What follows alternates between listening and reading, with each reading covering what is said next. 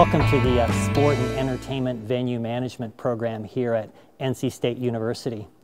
I'm sure all of you at some point in your life have attended a facility like this to watch a sporting event, to listen to a concert, to attend a theater production, a play of some type.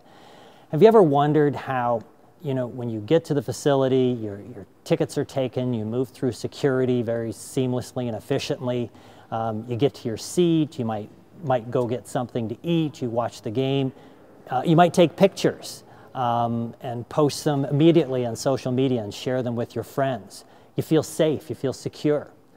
Have you ever wondered how all of those things come together so efficiently and effectively, oftentimes night after night in places like this?